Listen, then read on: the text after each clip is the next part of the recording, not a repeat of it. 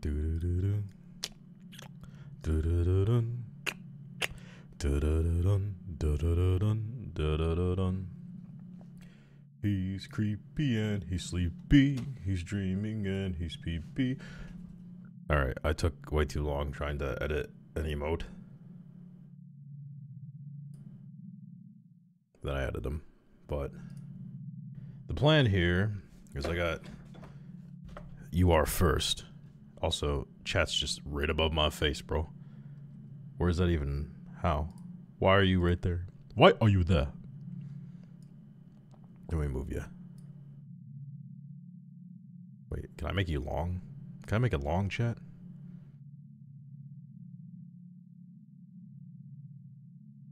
Whatever the case, I have this here, Indiana. You know what? I might flip it, because you can't read that backwards. Long chat. Indiana Crime Review, 2014. It's a collection of various stories, all centered around crime. I was going to read it first, but because of how I'm going to edit this later, I will read that last. I have a couple other ones to go. But it's pretty raunchy. There's going to be some curse words and some, you know that good. It's going to be some of that in there. But I'd probably just get right into it. How's everybody else's day going? The spice. There's a dog in the room. You can probably hear her flap her ears. It's got the spice. It's dirty. I got one I've never read. That book I read like a long time ago. I got a bunch of other ones. I'm here to listen and be a nuisance. That's the spirit. We'll find out if I turned all the sound alerts off or not soon enough. I think I left one. But I'm just going to get right into these bad boys. The Evil Clergyman by H.P. Lovecraft. Hello. I was shown into the attic chamber by a grave, intelligent-looking man with quiet clothes and an iron-gray beard who spoke to me in this fashion. It's time to bust with horror. Yes, it is. Who spoke to me in this fashion. The horror bust. No. There we go. Yes. He lived here, but I don't advise you doing anything. Your curiosity makes you irresponsible. We never come here at night, and it's only because of his will that we keep it this way. You know what he did. That abominable society took charge at last, and we don't know where he is buried. But there is no way the law or anything else could reach the society. I hope you won't stay till after dark, and I beg of you to let that thing on the table, that thing that looks like a matchbox, alone. We don't know what it is, but we suspect it has something to do with what he did. We even avoid looking at it very steadily. Oh yeah, nothing like that. Just a matchbox-shaped thing. You ever seen that cursed matchbox where you're not supposed to look at it? If you touch it, it'll burn the whole place down. No, it won't. You have to do it. After a time, the man left me alone in the attic room. It was very dingy and dusty, and only primitively furnished. Yeah, fresh from IKEA. But it had a neatness which shewed it was not a slum denizen's quarters. There were shelves full of theological and classical books, and another bookcase containing treatises of magic. Paracelsus, Albert Magnus, Trithemius, Hermes Trismegistus, I love these. I love reading names that nobody's named anymore. They used to have cool names, I think. Borellus, and others in strange alphabets whose titles I could not decipher. The furniture was very plain. It was just it was a mattress and a television. He was a single man. There was a door, but it only led into a closet. The only egress was the aperture in the floor, up to which the crude, steep staircase led. The windows were bullseye pattern. Ooh. Bullseye pattern. Oh, there we are. The black oak beams bespoke unbelievable antiquity. Plainly, this house was of the old world. It's old as shit, dude. I seem to know where I was, but cannot recall what I then knew. Certainly the town was not London. My impression is of a small seaport. Newports. A small object of the table fascinated me intensely. I seemed to know what to do with it, for I drew a pocket electric light, or what looked like one, out of my pocket, and nervously tested its flashes. The light was not white but violet, and seemed less like true light than some radioactive bombardment.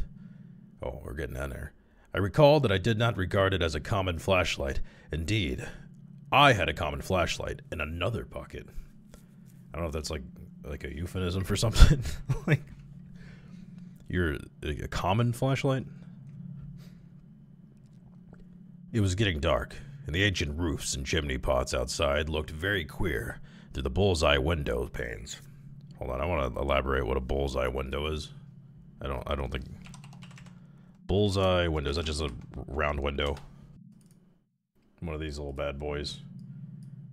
This one's brick. I thought there's another one that has like a weird like defect in the middle of it. But I'm assuming that's what he meant. I got one of those in... Actually got... Not just one in the house. I was gonna think, I want to say there's like two, but there's just one. And it's covered in dust and spider webs because it's an inconvenient spot to clean. Which is always interesting with windows are like that. I guess for aesthetic's sake, it's okay. Because like, it lets light in.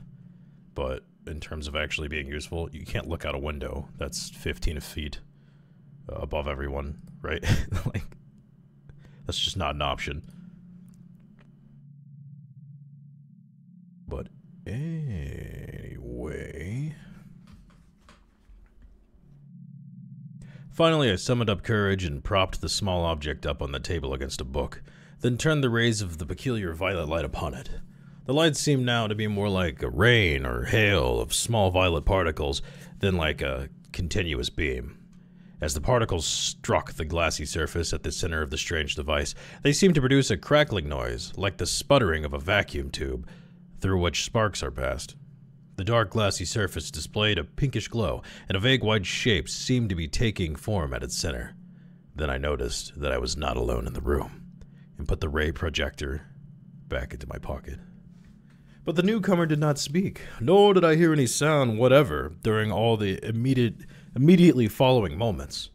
Everything was shadowy, pantomime, as if seen at a vast distance through some intervening haze.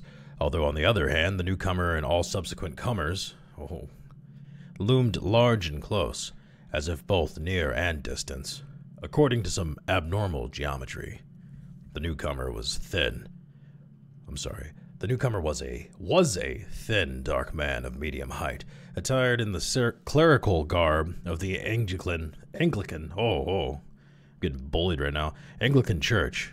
He was apparently about 30 years old, with a sallow olive complexion and a fairly good features, but an abnormally high forehead.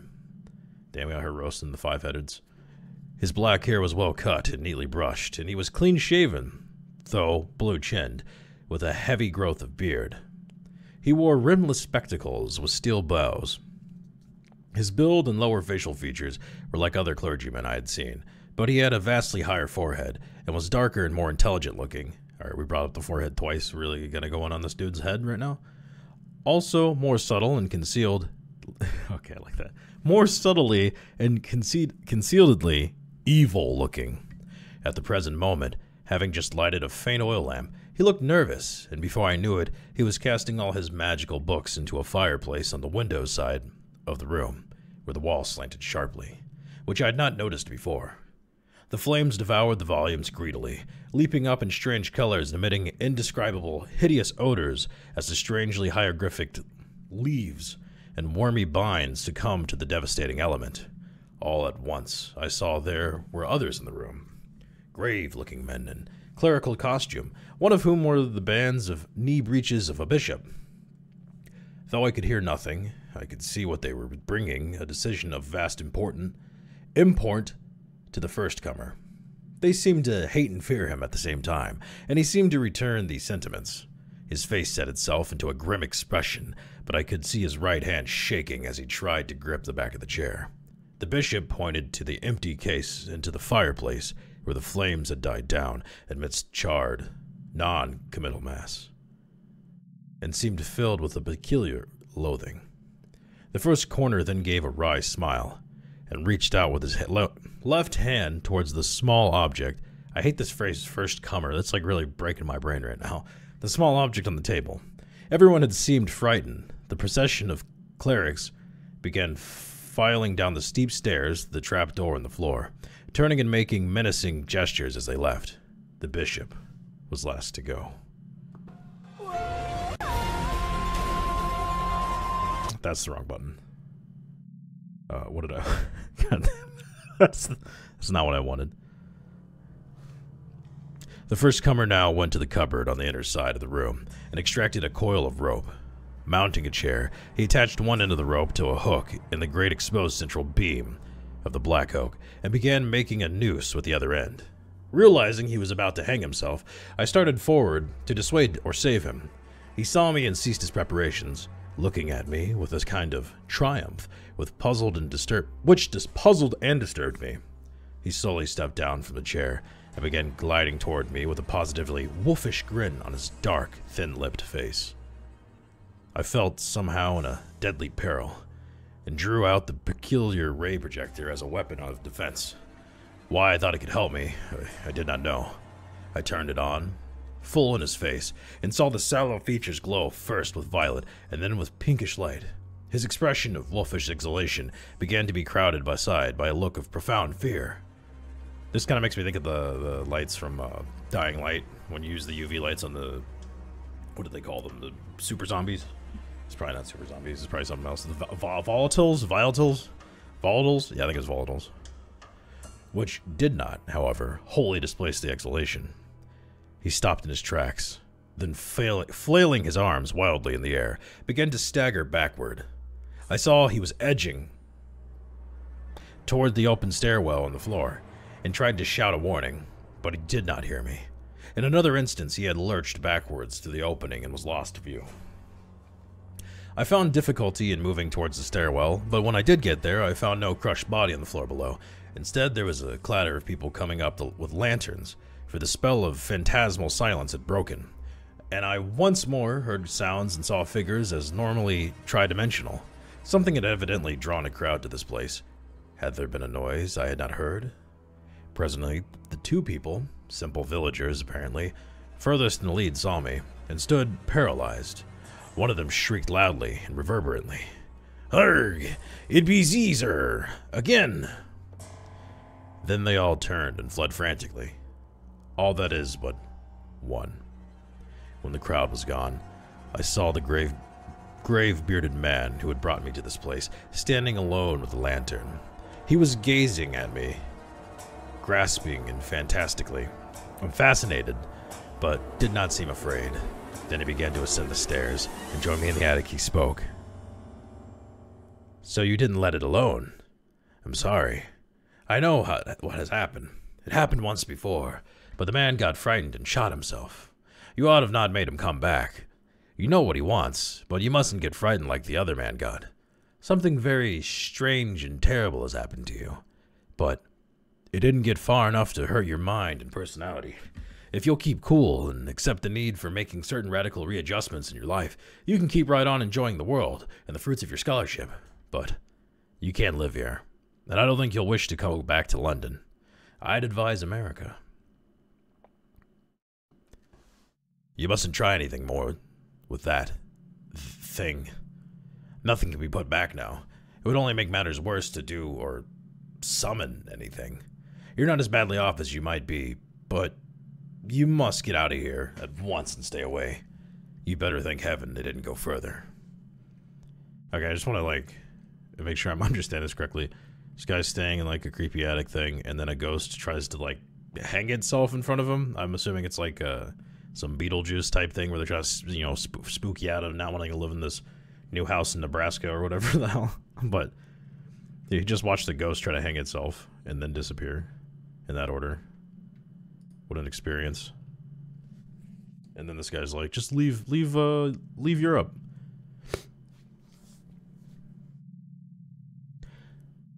Who are we? I'm going to prepare you as bluntly as I can.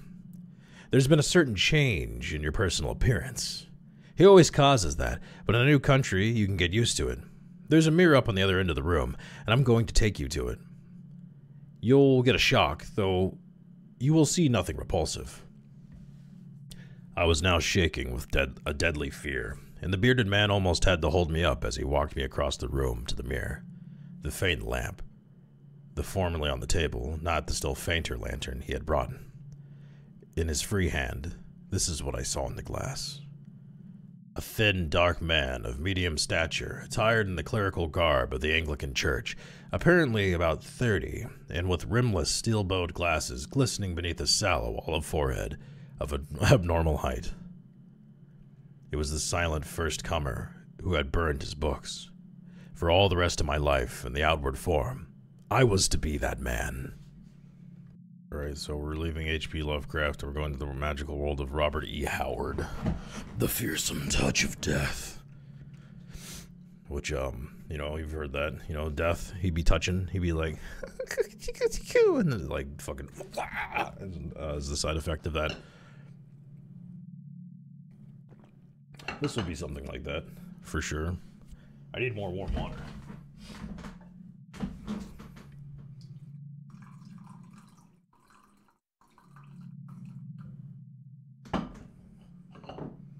Liquid.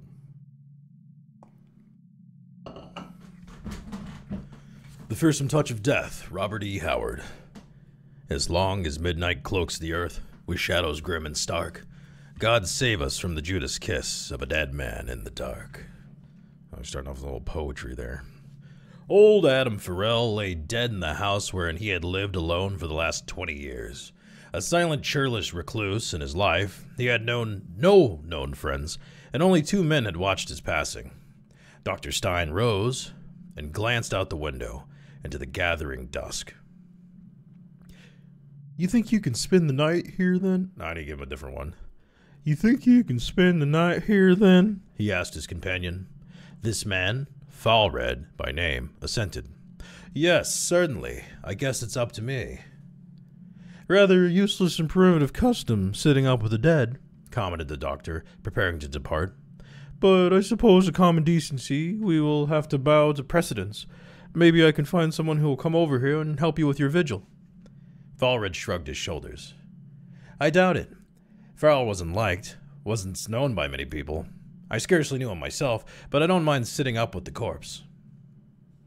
Dr. Stein was removing his rubber gloves, and Falred watched the process with an interest that almost amounted to fascination. A slight involuntary shudder shook him at the memory of touching those gloves. Slick, cold, clammy things. Like the touch of death. "You might get lonely tonight if you don't find anyone," the doctor remarked as he opened the door. "Not superstitious, are you?" Falred laughed. "Scarcely. To tell the truth, from what I hear, Farrell's disposition, I'd rather be watching this corpse than have been his guest in life." The door closed, and Falred took up his vigil. He seated himself in the only chair in the room. Oh yes, even when you live alone, you should have a cuck chair in your bedroom. The room boasted, and glanced casually at the formless, sheeted bulk of the bed opposite of him, and began to read by the light of the dim lamp which stood on the rough table. Outside, the darkness gathered swiftly, and finally, Falred laid down his magazine to rest his eyes. He looked again at the shape of which had, in life, been the form of Adam Farrell. Wondering what quirk in the human nature made the sight of a corpse not only so unpleasant, but such an object of fear to many. Unthinking ignorance, seeing in dead things a reminder of death to come, he decided lazily, and began idly contemplating as to what life had held for this grim and crabbed old man, who had neither relatives nor friends, and who had seldom left the house wherein he had died. The usual tales of miser-hoarded wealth had accumulated, but Falred felt so little interest in the whole matter that it was not even necessary for him to overcome any temptation to pry about the house for possible hidden treasure. He returned to reading with a shrug. The task was more boresome than he had thought for. After a while, he was aware that every time he looked up from his magazine and his eyes fell upon the bed with its grim occupant, he started involuntarily, as if he had, for an instant, forgotten the presence of the dead man, and was unpleasantly reminded of the fact. The start was slight and instinctive, but he felt almost angered at himself. He realized for the first time the utter and deadening silence which enwrapped the house, a silence apparently shared by the night, for no sound came through the window. Adam Farrell had lived as far apart from his neighbors as possible, and there was no other house within hearing distance. Falred shook himself as if to rid his mind of unsavory speculations, and went back to his reading. A sudden, vagrant gust of wind whipped through the window, in which the light in the lamp flickered and went out suddenly. Falred, cursing softly, groped in the groped in the darkness for matches, burning his fingers on the hot lamp chimney. He struck a match, relighted the lamp, and glancing over the bed, got a horrible mental jolt. Adam Farrell's face stared blindly at him, the dead eyes wide and blank, framed in the gnarled gray features. Even as Falred instinctively shuddered, his reason explained the apparent phenomena. The sheet that covered the corpse had been carelessly thrown across the face, and the sudden puff of wind had disarranged and flung it aside. Yet, there was something grisly about the thing. Something fearsomely suggestive. As if in the cloaking dark, a dead hand had flung aside the sheet, just as if the corpse was about to rise. Falred, an imaginative man, shrugged his shoulders at the ghastly thoughts and crossed the room to replace the sheet. The dead eyes seemed to stare at him malevolently. That word just beats the shit out of me every time I have to read it. Malevolently. Malevolently. With an evilness that transcended the dead man's churlishness in life. The workings of a vivid imagination, Falred knew, and he recovered the gray face, shrinking as his hand chanced to touch the cold flesh, slick and clammy, the touch of death. He shuddered with the natural revulsion of the living for the dead, and went back to his chair and magazine. At last, growing sleepy, he lay down upon a couch which, by some strange whim of the original owner, formed part of the room's scant furnishings. He has a couch too, and composed himself for slumber. He decided to leave the light burning, telling himself that it was in accordance with the usual custom of leaving lights burning for the dead, for he was not willing to admit to himself that already he was conscious of a dislike for lying in the darkness with a corpse. He dozed, awoke with a start, and looked at the sheet from the form on the bed. Silence reigned over the house, and outside it was very dark. The hour was approaching midnight, with its accompanying eerie domination over the human mind. Falred glanced again at the bed where the body lay, and found the sight of the sheet object most repellent. A fantastic idea had birthed in his mind and grew. That, beneath the sheet, the mere lifeless body had become a strange, monstrous thing, a hideous, conscious being that watched him with eyes which burned through the fabric of cloth. This thought, a mere fantasy of course, he explained to himself by the legends of vampires, undead, ghosts, and such like, the fearsome attributes with which the living had cloaked the dead for countless ages, since primitive man first recognized in death something horrid and apart from life. Man feared death, thought Falred, and some of his fear of death took hold on the dead so that they, too, were feared, and the sight of the dead engendered grisly thoughts, gave rise to dim fears of hereditary memory, lurking back in the dark corners of the brain. At any rate, that silent hidden thing was getting on his nerves. He thought of uncovering the face on the principle the familiarity breeds contempt. The sight of the features, calm and still in death, would banish, he thought, all such wild conjectures as were haunting him in spite of himself. But the thought of those dead eyes staring in the lamplights was intolerable. So, at last, he blew out the light and lay down. His fear had been stealing upon him so insidiously, and gradually that he had not been aware of its growth. With the extinguishing of the light, however, and the blotting out of the side of the corpse, things assumed their true character and proportions, and Falred fell asleep almost instantly. On his lips, a faint smile for his previous folly. He awakened suddenly.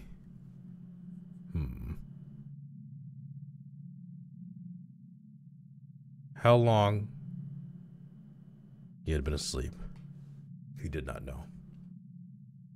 He sat up, his pulse pounding frantically, the cold sweat beating his forehead. I wonder if he had an abnormally large forehead. He knew instantly where he was, remembered the other occupant of the room. But what had awakened him? A dream? Yes. Now he remembered a hideous dream in which the dead man had risen from the bed and stalked stiffly across the room with his eyes of fire and a horrid leer frozen on his gray lips. Falred had seemed to lie motionless, helpless, and then as the corpse reached a gnarled and horrible hand, he had awakened. He strove to pierce the gloom, but the room was all blackness, and all without was so dark that no gleam of light came through the window. He reached a shaking hand toward the lamp, then recoiled as if from a hidden serpent. Sitting here in the dark with a fiendish corpse was bad enough, but he dared not light the lamp, for fear that his reason would be snuffed out like a candle at what he might see. Horror, stark and unreasoning, had full possession of his soul. He no longer questioned the instinctive fears that rose in him. All those legends he had heard came back to him and brought a belief in them. Death was a hideous thing, a brain-shattering horror, imbuing lifeless men with a horrid malevolence. Adam Farrell in his life had been a simple, churlish, but harmless man. Now he was a terror, a monster, a fiend lurking in the shadows of fear, ready to leap on mankind with talons dipped deep in death and insanity. Falred sat there, his blood freezing, and fought out his silent battle. Faint glimmerings of reason had begun to touch his fright, when a soft, stealthy sound again froze him. He did not recognize it as the whisper of the night wind across the windowsill. His frenzied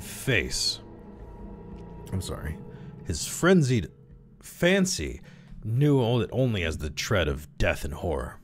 He sprang from the couch and then stood undecided.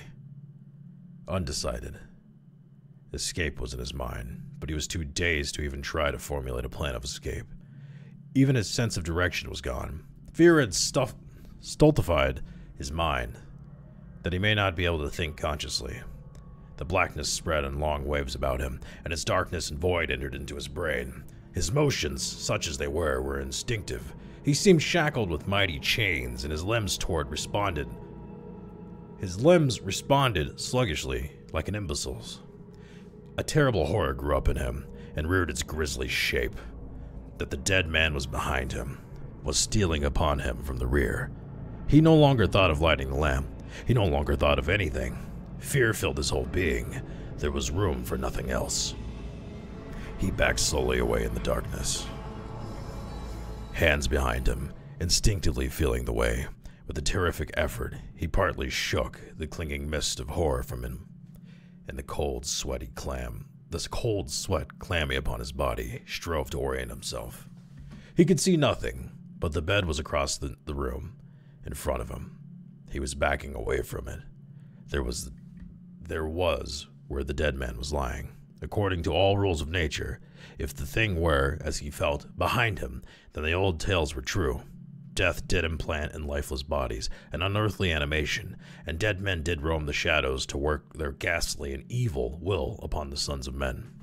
Then, great God, what was man but a wailing infant, lost in the night and beset by frightful things from the black abysses, and the terrible unknown voids of space and time? These conclusions he did not reach by any reasoning process. They leaped full-grown into his terror-dazed brain. He worked his way slowly backward, groping, clinging to the thought that the dead man must be in front of him. Then, his back hands encountered something slick, cold, and clammy, like the touch of death. A scream shook the echoes, followed by the crash of a falling body. The next morning, they who came to the house of death found two corpses in the room. Adam Farrell's, sheeted body lay motionless upon the bed, and across the room lay the body of Falred, beneath the shelf where Dr. Stein had absent-mindedly left his gloves, rubber gloves, slick and clammy to the touch, of a hand groping in the dark. A hand of one fleeing his own fear.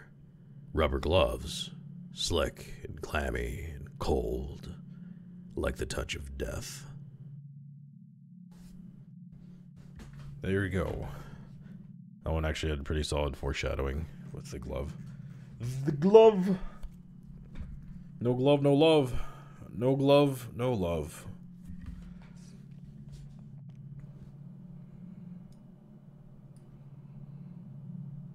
We just keep greasing them away. I think I want to get another one into the Indiana crime review. But first, let me close that.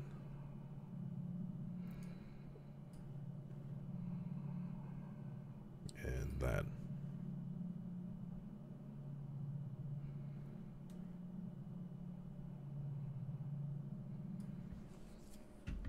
And that. That. We.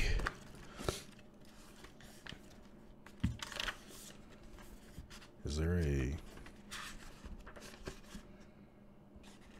No, there's not. I'm gonna pretty much skip over the poetry. I don't remember what's on here, but I will, yeah. There's only like a few poems in there. Just gonna read the stories. Some of them are continual things, I don't know. I'll see how that goes.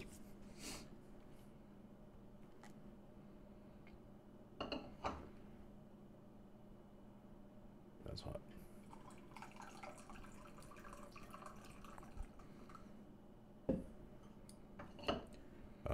That's hot.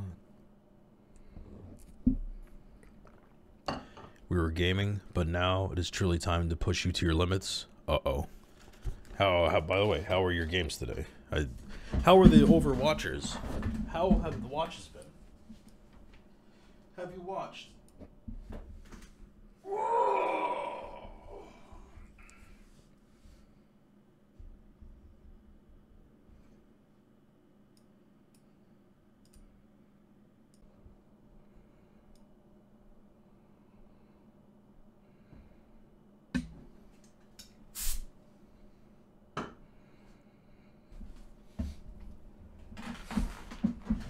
Oh, we're about to get dirty. Oh, you did change the names. My username is Mom. It's my turn, and someone called me Mommy. I guess I'm one of them now. It's happened. You've made the big transition into common gamer folk. Say this. Oh, what was this?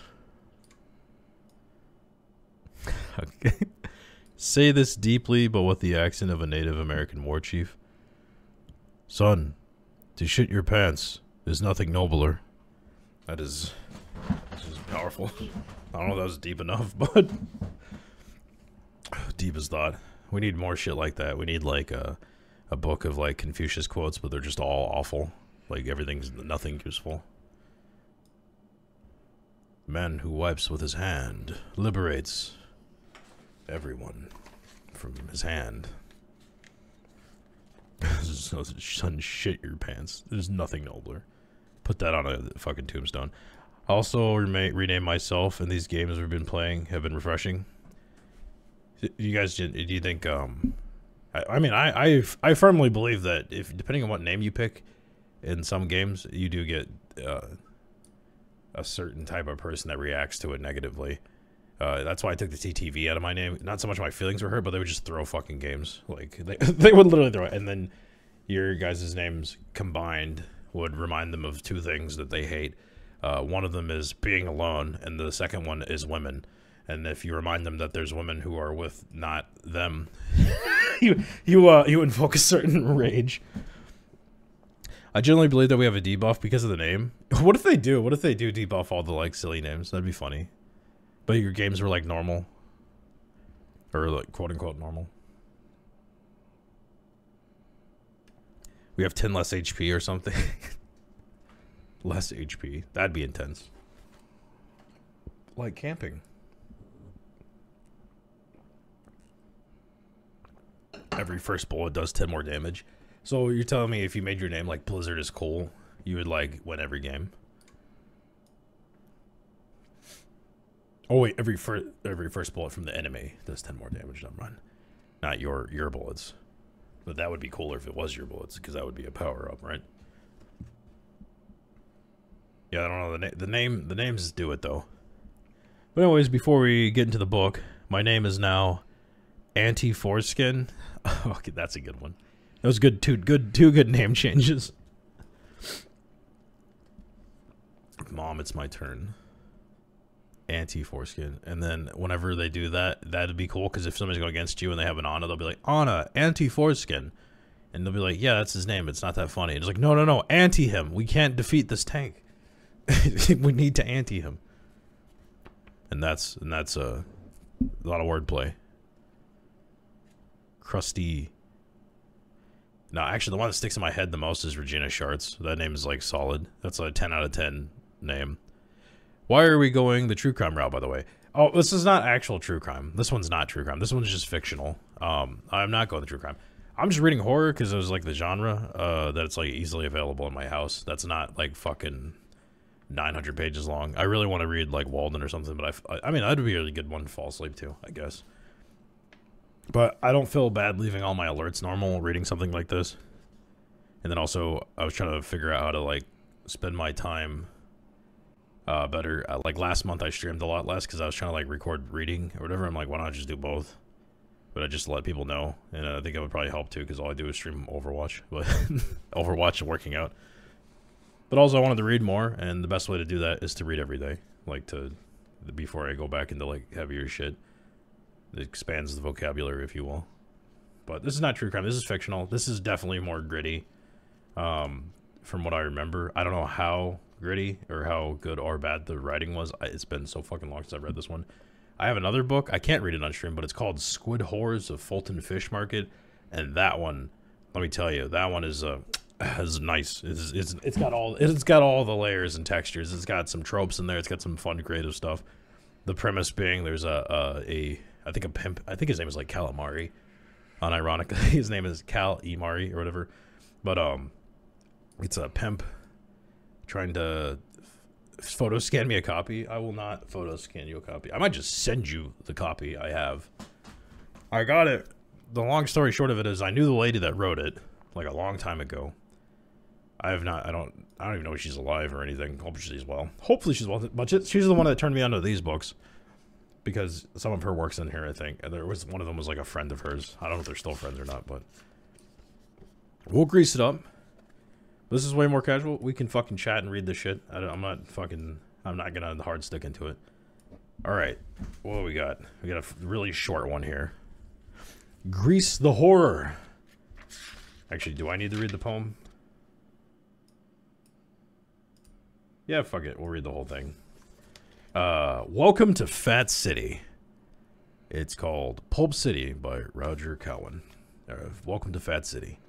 The city is a vampire that bleeds, vitality from the soul, breeding. Its own infestation of violence, greed, loathing, and hopelessness, leaving only half-animated corpses wandering the brutal streets, looking for their next fix, the next big score, the next sure bet. Welcome to Fat City.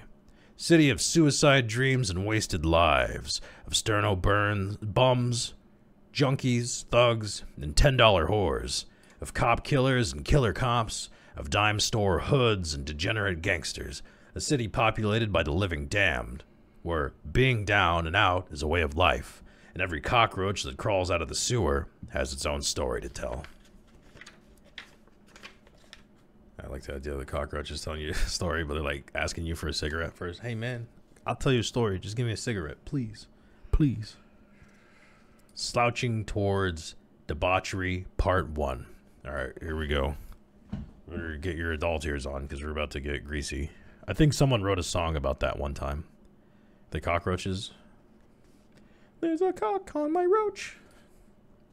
Sitting in one of Fat City's finer gentlemen's clubs, piss-drunk and half-naked women eating my face and grinding her crotch against mine, I've never been more aware of God's innate goodness.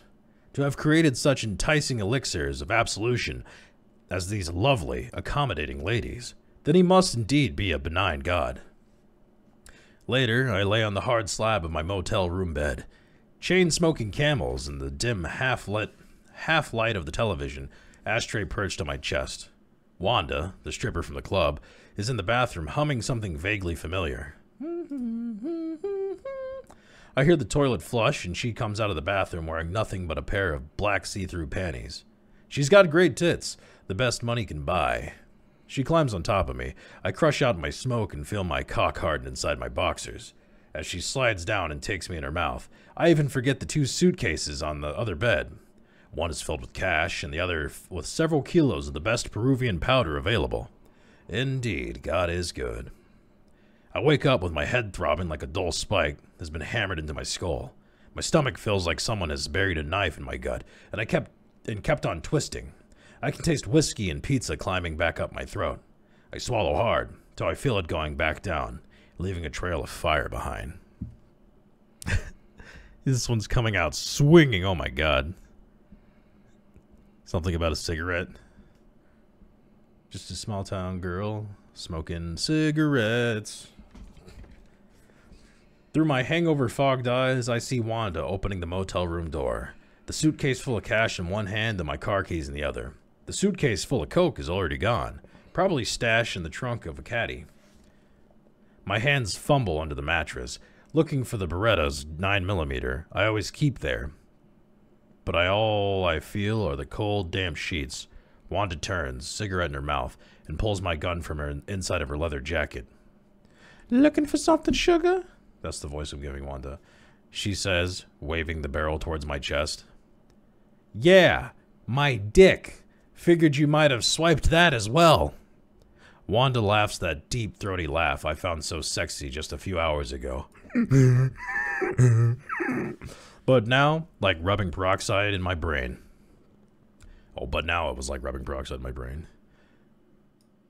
You gave it for you. Oh wait, hold on. Is that her or him? Okay, this is the thing I hate about these. There's nobody. Okay, this is not a pro tip. This is just a dumbass tip from somebody that reads things. I like whenever they do put the fucking "and then Walter said" thing, because it makes it so much easier to read that shit out loud, or not reread it 4 times. You gave that to me for free, and I'll admit you got a pretty jammer. But the cash and coke's better. They'll last a lot longer anyway. Oh, she's over here making fun of his premature. And to think I bought you pizza, I mumbled, shaking my head. She digs a 20 out of her jacket pocket and tosses it on the dresser. That should cover it, she said as she turns back towards the door. Before leaving, she looks back over her shoulder and smiles. But honestly, I prefer eating at the Y. I sit in bed feeling like the world's premier chump as I listen to her start my car. I light up a Camel, feel the tasty cool smoke curling around my lungs. I'm still sitting there when I hear the engine fading as she drives away and wish she'd put a slug in me. A bullet would be easier than what was going to happen to me when Carmine finds out I lost his dope. Suddenly I realize what song she'd been humming in the bathroom earlier. The one that sounded vaguely familiar. It was "We're in the Money." Oh. Bro, blowjobs, coke, and debauchery, I'll be damned. This is no true crime. And then, hopefully I don't read anything too fucking gnarly. Last time I got caught off guard. That's the power of cold reads. You just read the fucking thing and you find out the hard way. The ignoble end of the Lucky Jimmy. Alright, these are gonna be a bunch of these ones where people just mess up. See this? Lucky Jimmy was a first-rate yegg, whose skills were always in demand. Renowned for his prowess and as a second-story man and deft fingers that could stroke the combination out of even the most stubborn of safes. The kind of expertise didn't come cheap. His brains weren't bad either. He could plan as well as execute. A valuable commodity in a town populated with more than its share of dropouts, degenerates, and dull-witted imbeciles. He had an uncanny knack for avoiding the coppers and was proud that he had never been arrested. His only brush with the law coming when he was pulled over for doing 40 in a school zone. Although he had about 60 grand in stolen rocks in his trunk, Jimmy played it cool, took his ticket, thanked the officer, and was off on his merry way. Did they all weave together to explain how the A-Team was born or something? I know one of them has a through line. I think a lot of them, it's just like a, what do you call it? A compendium of sorts. Where this is like a bunch of different authors came together for this one. Like somebody organized it. I want to say the Slouching Towards Debauchery Part 1. There's going to be multiple parts of that one. But I think they take place in the same place. I'm just assuming that. We'll find out the hard way.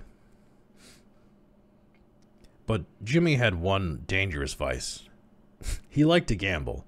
What was worse, he wasn't very good at it. Though he liked to fancy himself a gentleman gambler, dressing only in the finest hand-tailored silk suits. Jimmy's gay. Silk suits, spreading cash around the casinos and back alley, gambling halls like a well-heeled high roller. It never failed that before long he would be broke again and looking to borrow from local shysters until his next big score. Nobody knows just when or why Jimmy began to lose his nerve. Taking notes for Degenerate City, that's the spirit. Some say a woman was to blame. Others claimed he picked up a nasty coke habit, though no one could actually ever remember seeing him use. But most agreed it was when a big job went south and one of Jimmy's best mates was shot to hell by some cowboy cop with a happy trigger finger. Of course, lucky Jimmy got away free as a bird, but he must have realized that his luck wouldn't hold forever. He began blowing off jobs. Bro, that's a powerful sentence right there. He began blowing off jobs, finding excuses not to work and spending more and more time spreading his rapidly depleting cash supply around the crab tables.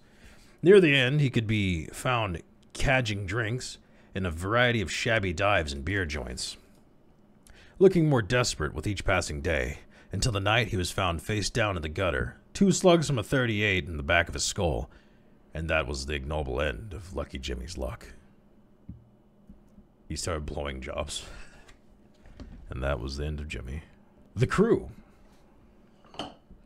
More too. There will be some episodic adventures here. There's a lot of just for... I kind of like that aspect of it. Of just, like, a 5-paragraph story that's just to the point. The Crew. The crew that worked out of the back of the Blue Monkey Lounge was technically part of the Abadano crime family. Is that right? I don't know my Italian. But, in reality, we're just a bunch of bottom feeders. Nickel and diming their way along. Banished to the furthest peripheries of the organized crime world, they never could seem to pull off that one big score.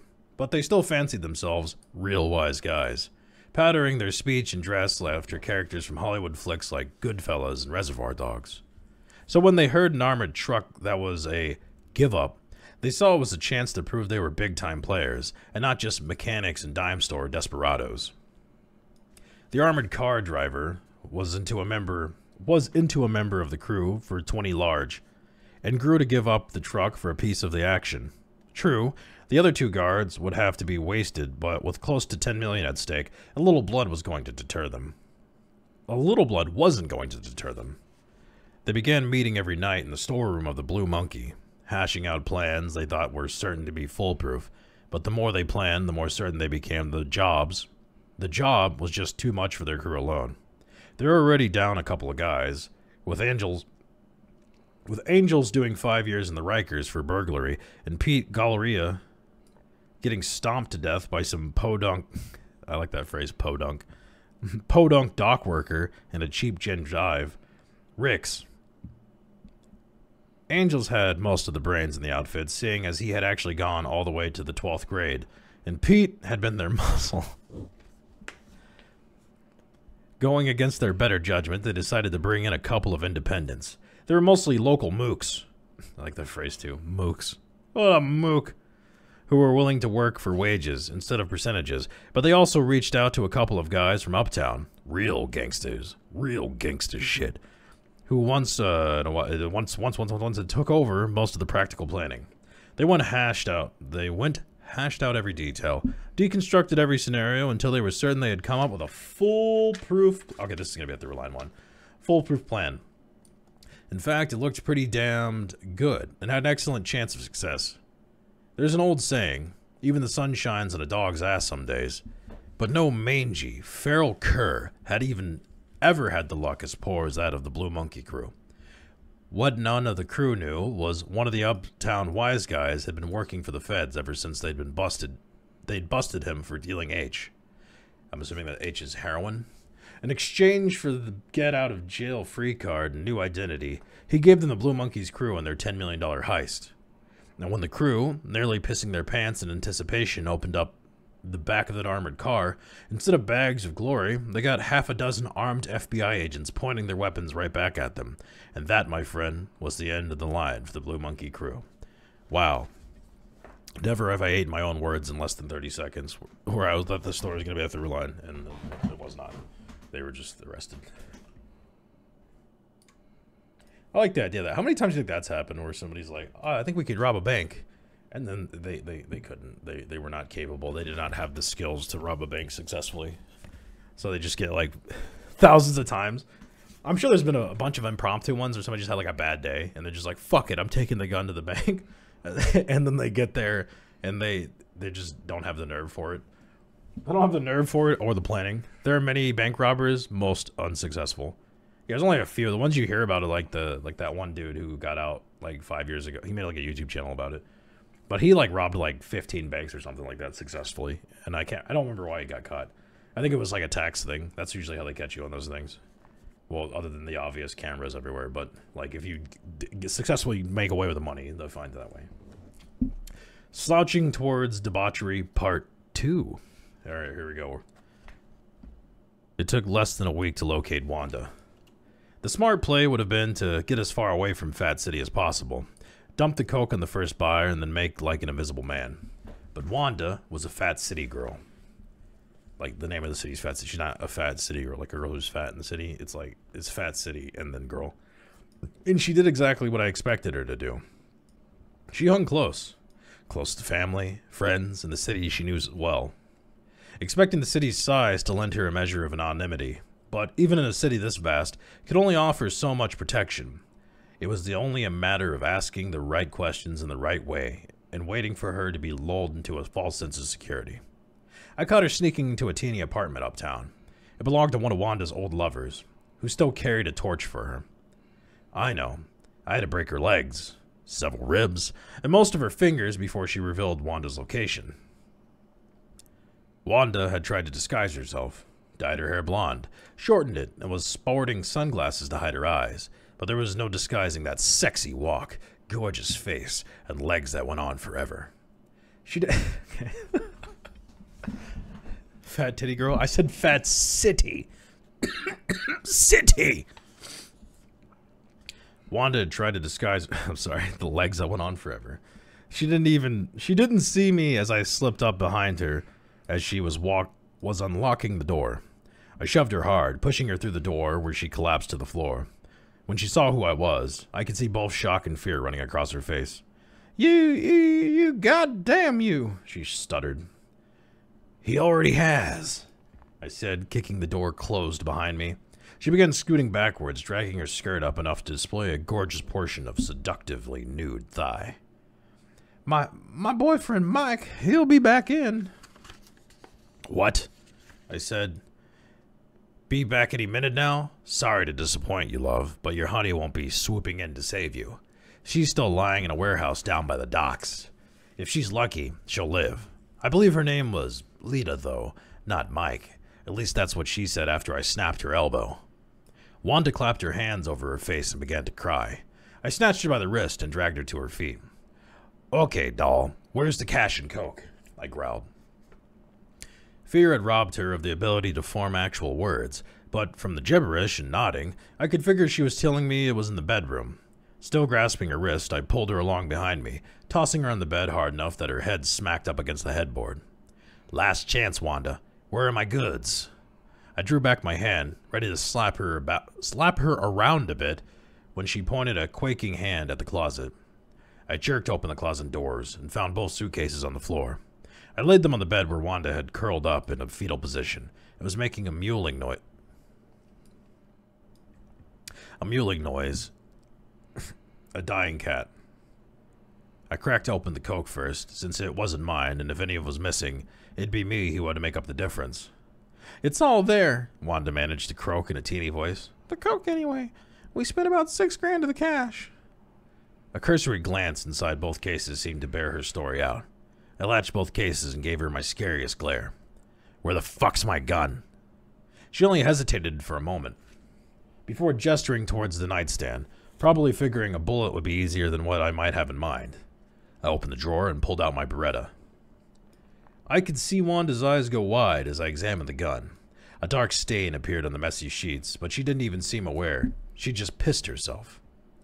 I grabbed her by the shoulder and lifted her off the bed. Don't worry, darling. I ain't gonna put a bullet in that pretty head. She sagged in my arms, as if the possibility of getting spared had sucked all the life right out of her. So certain she had been of her impending death.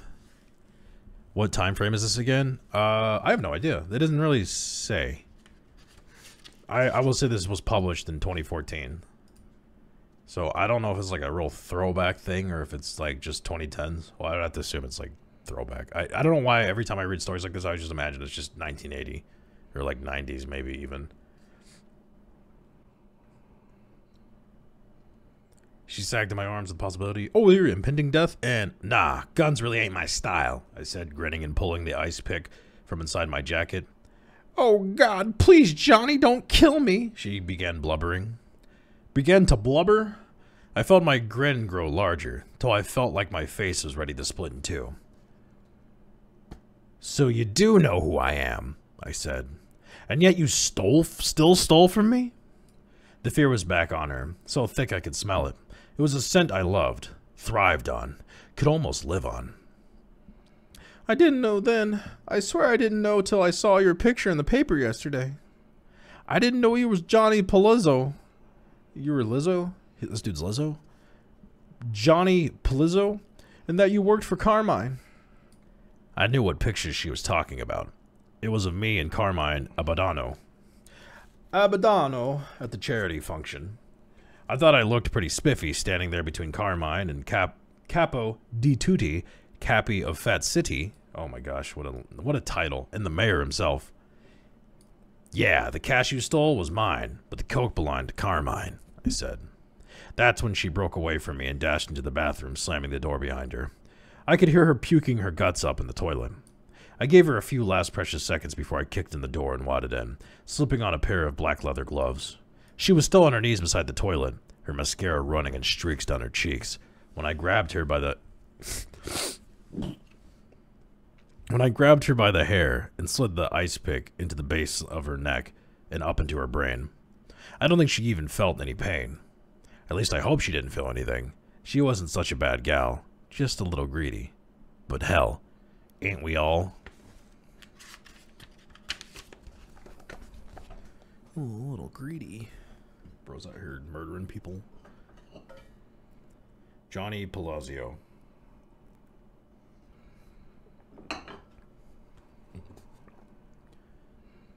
Killing time. We woke up one morning to the baby crying and the wife sighing. We're out of formula, she said, and buried her head in the stack of bills piled so high they're leaning like the tower you always see in postcards. The mortgage was 80 days past due, and now the finance company is threatening to repossess the car. I opened up the refrigerator and saw how bare it was, just one crazy slice of bologna, hard and curling around the edges. I slammed the door and stomped out of the room and right out of the house. I climbed behind the wheel of my soon-to-be repossessed Ford. But for the life of me, I couldn't decide where to go.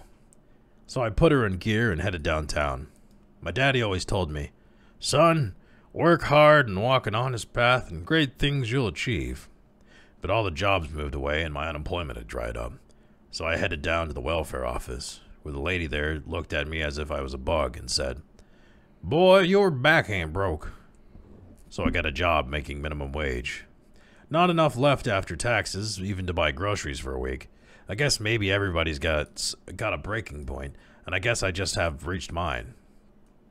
I went to the closet and got my gun, and drove straight down to the First National Bank, where I made a hasty withdrawal of about 15 grand of somebody else's cash. It only took the cops 2 hours to catch me. I didn't put up too much of a fight, I reckon my wife and baby son were going to be better off without me. Give her a chance to meet somebody who could do better than $7.25 an hour. The judge sentenced me to 15 years and 56 days. That's $2.75 of day paying back the debt I owed. So now I'm killing time in my 5x9 foot cell. And when I get out of here, my hair will be starting to gray. And no one's going to hire an ex-con. Each day I get a little meaner and think about the day I get released. And how I'm going to shoot the eyes out of every damn son of a bitch that put me away. And we continue on to the main. Slouching Towards Debauchery, Part 3. What's this? I don't like that one. No, I'll go back then. And then, what? Carl was as nervous as a long-tailed cat in a room full of rocking chairs. That's a classic one. That's something your great-grandma would say. Pull up a picture of debauchery. Check that. He wasn't nervous. He was scared plumb stinking shitless. He had been sitting in his car across the street from the Blue Monkey Lounge for the... Oh, wait. They do tie together. Fuck. I spoke too soon earlier. He was sitting across the street from the Blue Monkey Lounge for the past hour, watching sharp-dressed wise guys in $1,000 suits coming and going accompanied by a number of long-legged beautiful dames. Ooh. Long-legged. What's this guy's obsession with legs? About 15 minutes ago, Carmine Abadano had arrived with his wife, Christina. The way this is spelled hurts my entire body. Followed a few minutes later by Johnny Palazzo, with a stunning blonde on each arm. Palazzo, better known as Johnny Zip, was tall and strikingly handsome, was fucking tall and strikingly handsome, bearing a great resemblance to the actor Andy Garcia. And then I'm going to look that up. I want to know what Andy Garcia looks like. Oh, Andy Garcia. Oh, okay. Oh, yeah, I know what this man looks like.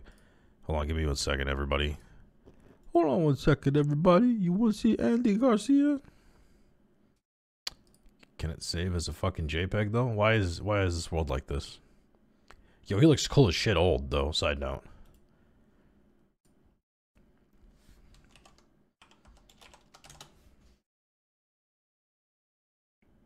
I heard you're reading smut. Hell yeah. I heard you're reading smut. Oh, it's gonna get pretty smutty. Just in time for the smut. I hope everyone who's rating is ready for the smut convention. Alright, that's not Andy Garcia. That's a fucking bullseye window. But here comes the Andinator. Bam, look at that. Take this. Take the knees. That's what the guy looks like. He looks like this low-quality JPEG of Andy Garcia. Allegedly. Thank you for the shouting him out. Thank you, THCs. That's what I heard. Is that what you rated? So you could also hear about the smut? No, I'm just reading about crime and murder instead, which is that's like smut, like smut violence.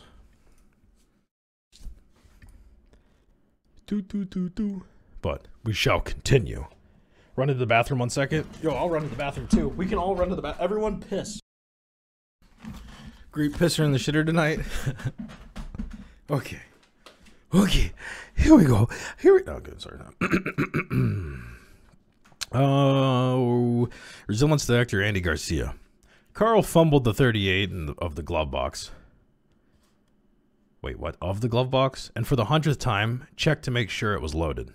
He meant to put a bullet in Johnny Zipper's head, but if he didn't get a hold of his nerves, there was a damn good chance he was going to wind up shooting himself.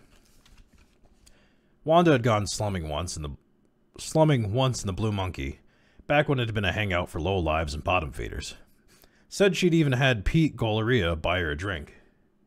She'd found him charming, not at all the monster he was made out to be, but Wanda was never a very good judge of character. For anybody that's new here, Wanda just she caught a fucking ice pick to the back of her head in the last chapter of this, so yeah, not good judge of character. Whoa, the monkey had always been mob run, but after the gang that had used the place got busted trying to hijack an armored car full of feds, Carmine had taken over. Eventually, he turned the place over to his brother Lou, who spruced the place up, put on some crap and blackjack tables. Crap tables? Ew. Couple roulette wheels, and reopened a high-class gambling joint. Wanda had been a good kid. Sure, she was kind of dumb, had terrible taste in men, and was an absolute magnet for shit luck. But none of that meant she deserved to have an ice pick stuck in her skull, left to rot in the stinking floor of a toilet. Johnny should have just taken his money and his coke and left. Wanda couldn't have stopped him. Hell, she'd probably been too terrified by the time he'd killed her to even remember her own name. What's more, she was Carl's kid sister, and when some stinking guinea stabs your sister with an ice pick, there's no choice left but to waste the cocksucker. It had taken Carl a lot of work to convince Lita to give Polizzo up. The girl was terrified Johnny would find out and come back and finish the job he'd started. Lita had no idea that Johnny was the guy Lita had ripped off, but she knew whatever it was, he had to be connected to be... Sorry, there should be a comma here. That would help. But he had to be connected to be traveling with so much dope and money and just leave it out for some dumb twat stripper to steal. It had to be a guy who wasn't used to being robbed. Someone tough enough that he didn't believe anybody would dare steal from him.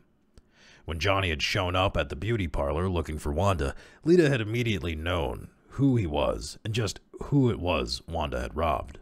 She felt her gorge rise, but tried to appear calm as she denied she knew where Wanda had disappeared. Sure, they'd had a thing, but that was over a long time ago, she'd said, and Johnny had just gone on smiling that crazy smile and nodding his head, but his eyes had been ice, unflinching and disbelieving.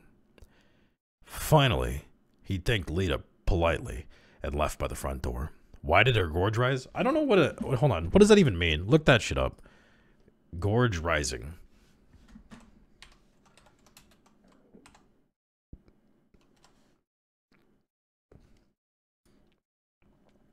Oh, feel sick and disgusted or angry. My gorge rises, which I don't know. I was thinking something else. If your gorge rises, you feel sick and disgusted. All right, fair enough.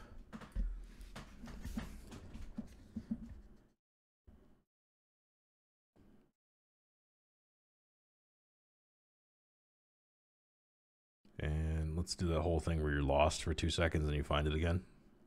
Violent anger.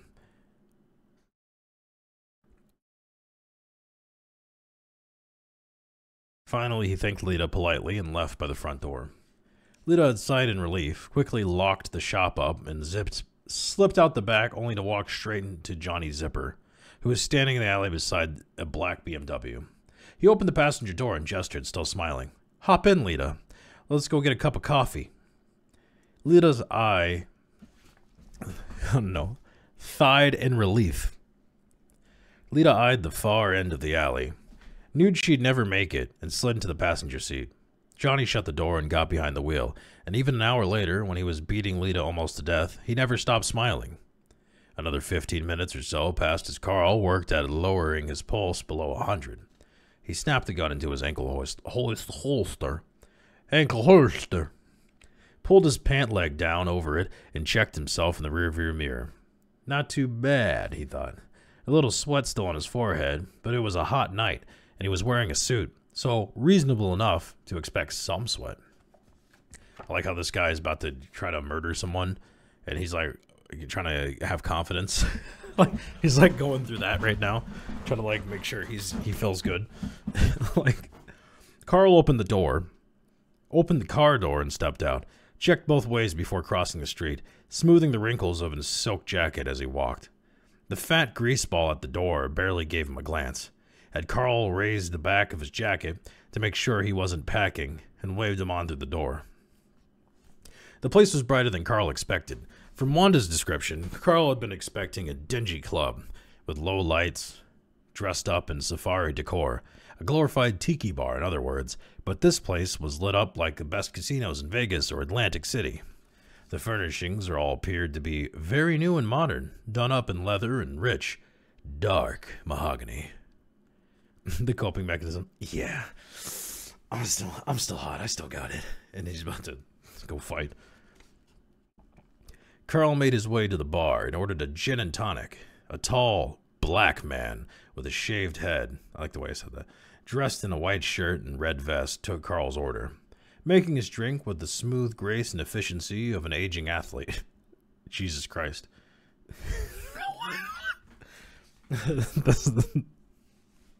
I can't.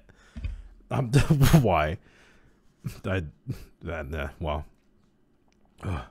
Carl paid with a 20 and told the bartender to keep the change. Apparently this was perfectly normal as the bartender gave the perfunctory "thank you" and quickly back to wiping down the counter. Carl barely tasted the drink as his eyes scanned the room, looking for his target. It took him only a few minutes to spot Johnny's tall, handsome head standing at one of the craps table,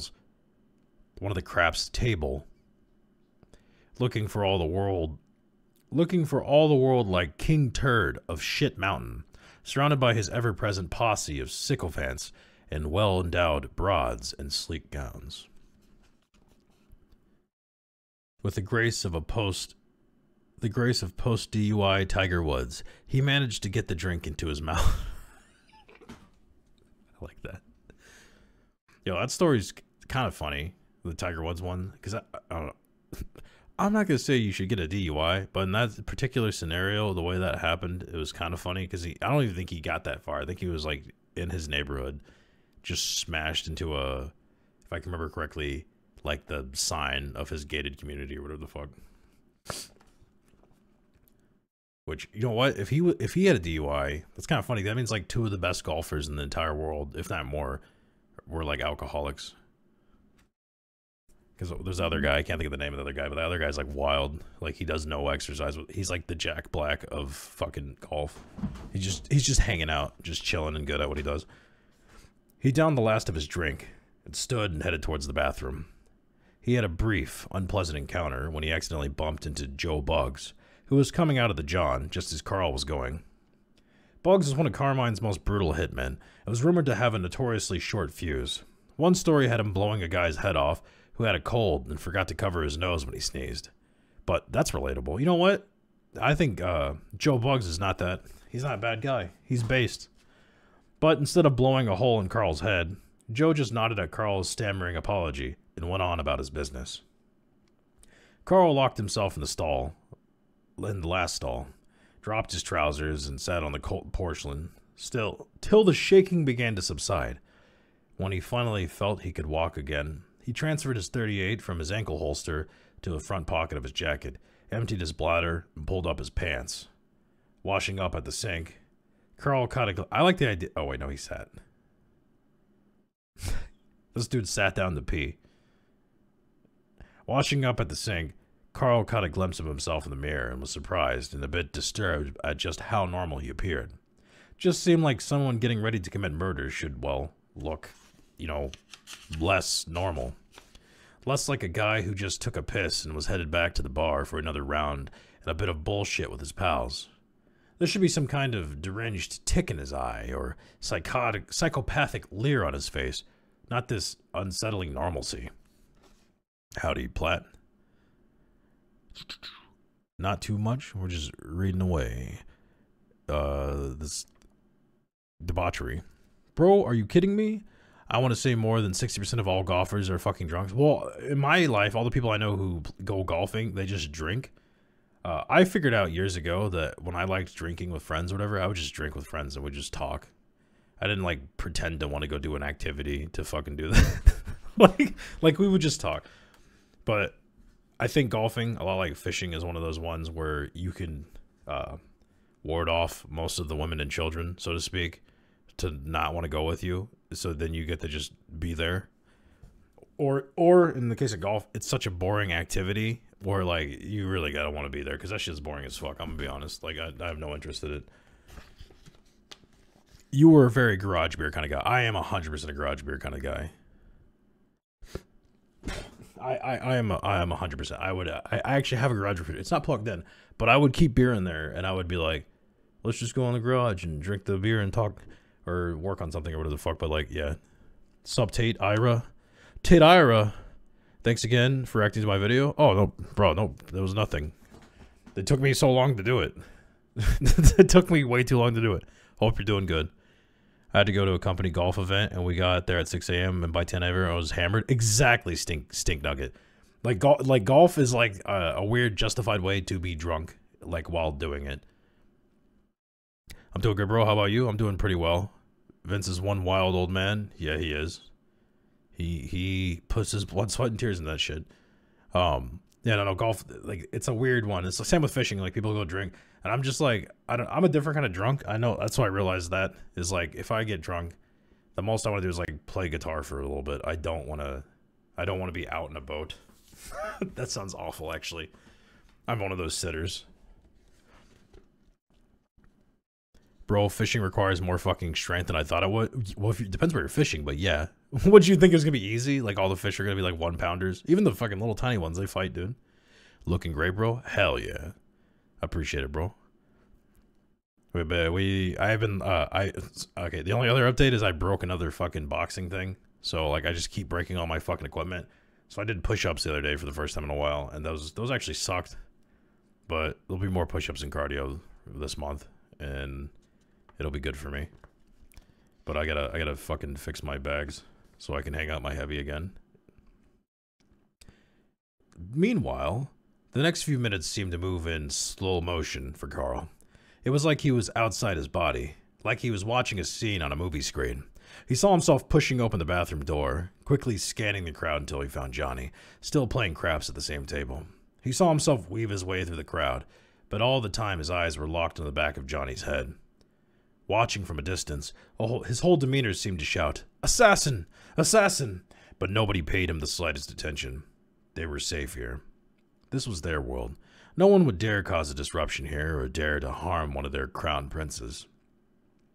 10 feet away, and Carl's hand curled around the grip of his gun. 8 feet away, he cocks the hammer, flicks the safety. 6 feet away, he calls out jovially, "Hey, Johnny! Johnny Polizio!" I just destroyed his name. 4 feet away, and Johnny is turning, ready to greet another of his compatriots, his ever-present grin still glued to his face. 3 feet away, Carl raises his gun and fires. Wait, wrong button. And Johnny's grin disappears in a crimson mist. The force of the bullet spins his body sideways, and he collapses across the table. His hands open, and a pair of dice rolls out into the green felt. Snake eyes. Johnny's finally crapped out. This entire story... This entire story was made so they could do that one joke. Johnny's finally crapped out. The place goes silent. Carl realizes it's so quiet you can hear a mouse fart. He had expected panic, a rush for the doors. That's how he planned his escape. Just follow the crowd as they push towards the exit. Carl guesses he had seen too many movies, or maybe since this was a gangster club, and these were the kinds of guys who couldn't afford to panic. Carl doesn't know who fired first. It sounds like a dozen guns all blazing at once, and his body is riddled. Carl figures it really didn't matter who shot first. He knows it's the one that Joe Bugs fires into his brain that kills him. Push-ups. Yes. I need to send that bag. Send me the bag, homie. Give me the bag. Meanwhile, gun crazy.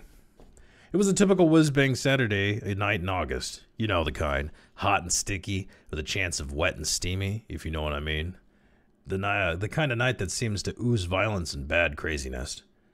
Luckily, the heat was keeping most people safe inside their air-conditioned cocoons, downing cold beers and watching reruns of CSI. Philly T-Bird was, for once, grateful for the heat. It kept the streets cleared of citizens and potential do-gooders who might make the job at hand a bit more complicated than a simple stick-up. Philly sat in the car, keeping the engine gunned and humming, the AC blasting icy air, while soft Motown wafted the Camaro's speakers. The Camaro had been jacked from the parking lot of a Quick Mart just 2 days ago, but it was already sporting a new paint job and a set of tags. Inside the Korean liquor store, his partner, Two-Tone, was acquainted... I like that. The bro's name is fucking Two-Tone. Was acquainting the proprietor's head with the butt end of his 9mm. Across the street, a couple of tough, young Latinos, in wife beaters and pegged jeans. Well, who's out here pegging the young Latinos? That's messed up. Pegged jeans stood outside the Taylor tattoo parlor, comparing skin jobs and arguing in some kind of street Spanish. I like that. Arguing in some kind of street Spanish. Cigarettes dangled from their lips, their arms and shoulders rippling with more muscle than kids that age needed. Drunk on their own adolescent testosterone, they were ready to explode into senseless acts of violence at the slightest provocation. Philly didn't pay them much mind. They, knives, muscles, and youth. He had guns. Experience and a total lack of morality for human life. It'd be no contest if they started anything. They'd be left drowning in pools of their own blood if they so much as approached the Camaro. But they wouldn't even get a chance as Two-Tone was hauling ass towards the car, a sack of money in one hand and a 9mm in the other. The elderly, bow-legged owner followed him out the door, blood streaming out the side of his head, waving a fist and screaming, "Fuck you!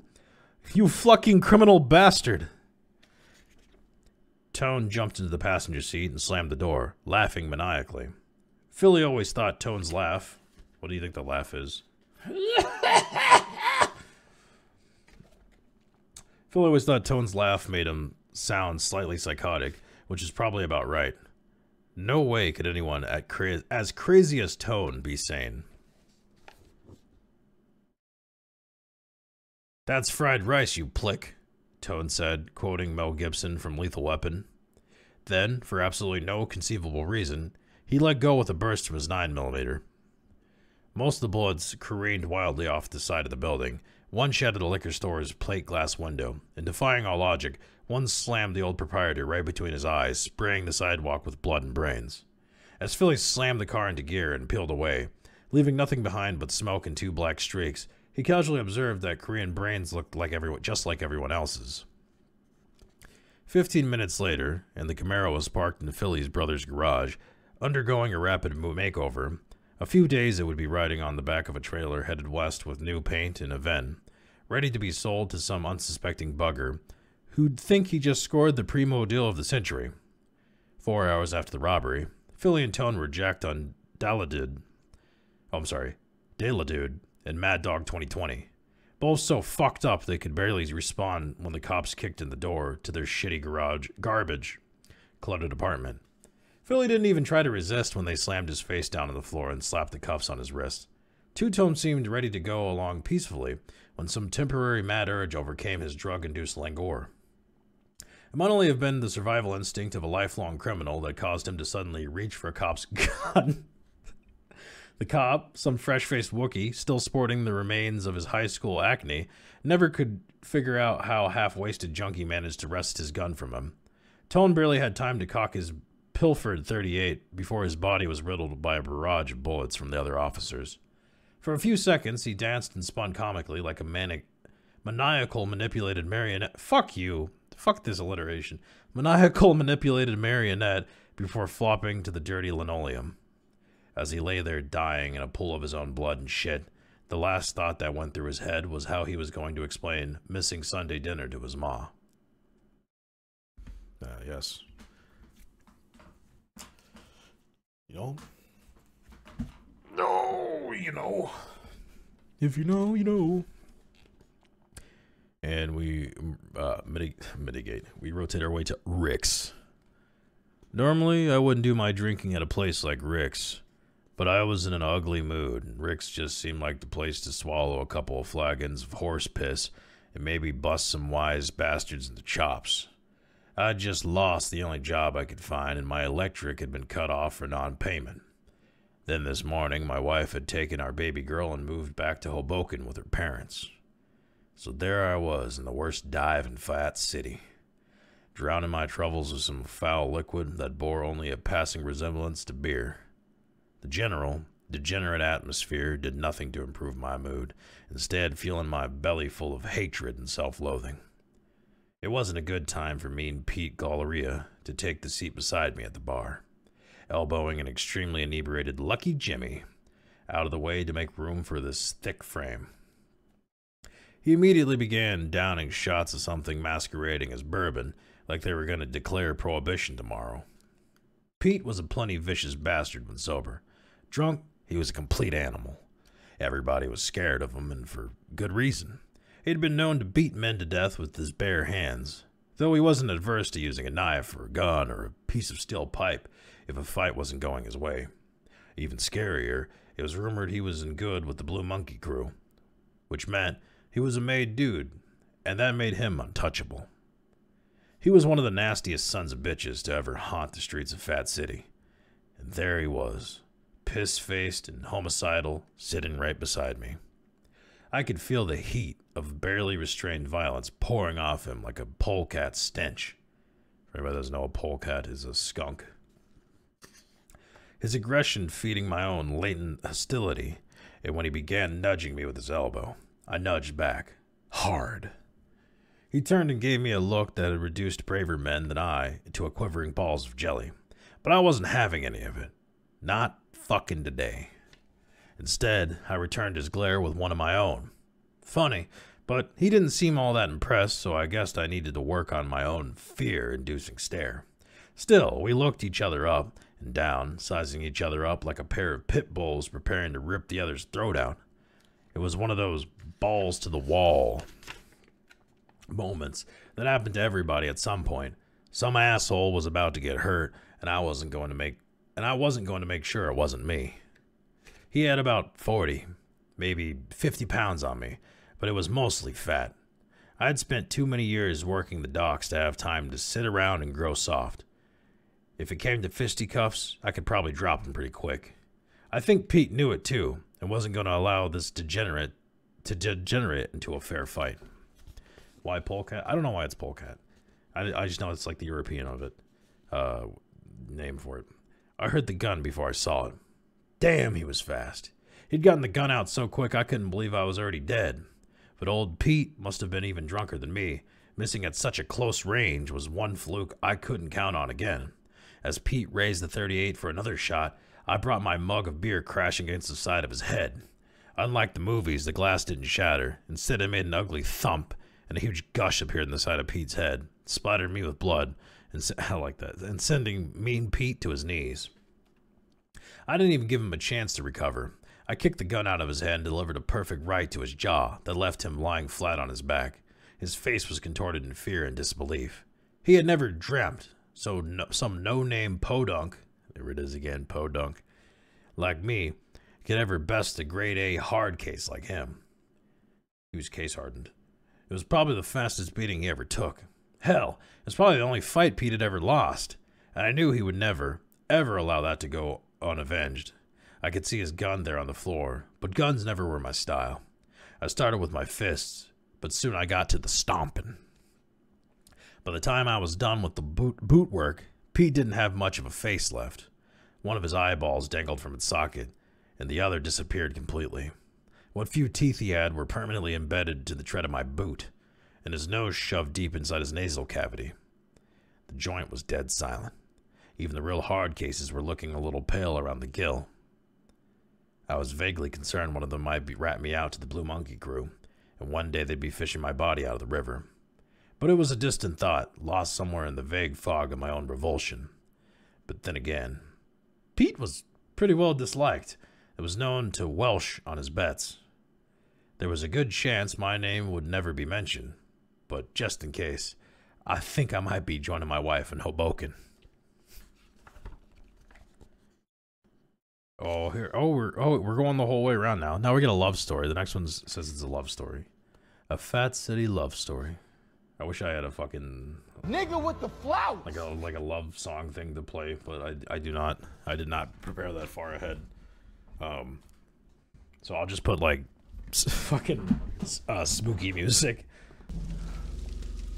I stood in the dark looking out the window at the lights of the city.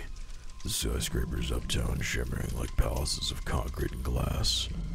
Down in the corner, the whores were open for business, displaying as much skin as legal and waving as passing cars.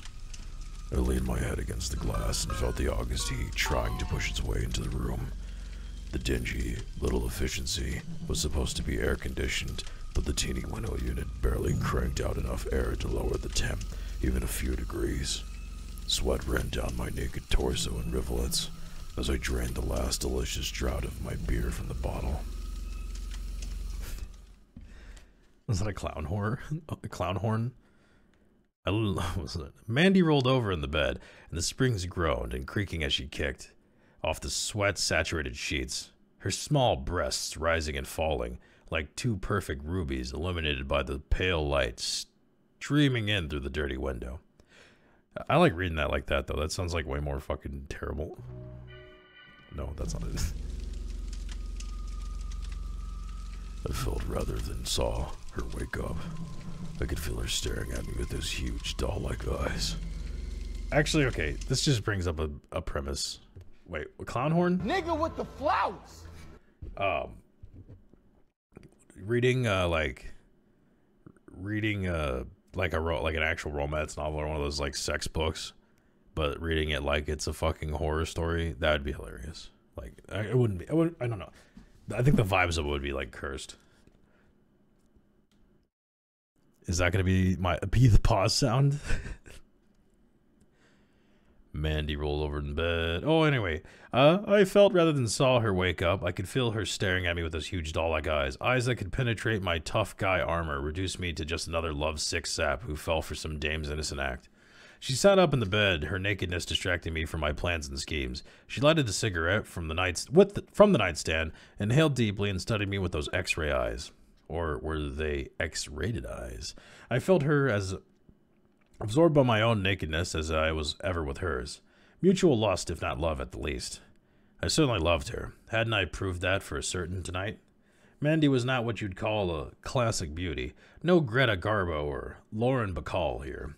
But she certainly was not your typical fat city bimbo either. No dyed blonde hair or silicone tits. Instead, her body was taut, teeny, and almost boyish, with hard little nubs that could barely be called breasts. She had great legs, though, and the best ass I'd ever seen.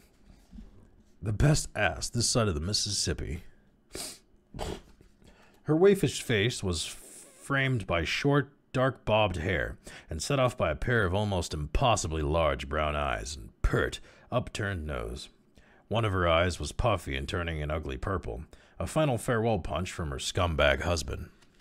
These guys are really into, like, they love legs. I think that's like an older guy thing. I sat down on the edge of the ratty twin bed that she had been sharing with her old man for the past 6 months or so. I was already living in the apartment above theirs when they moved in. I'd just gotten out of the joint after doing a nickel for B&E. Breaking and entering for all of you non-criminal folk, and was trying to make a go at a straight life. My probation officer found me a straight job working the graveyard shift for a minimum wage down at the Quick Mart convenience store. I usually passed her on the stairs in the mornings, and I was headed home to bed, and she was off to work the 7 to 4 at the coffee pot. Her husband, a hulking Pollock who did odd jobs. Okay. Sorry, I forget that there's like other types of fucking racism.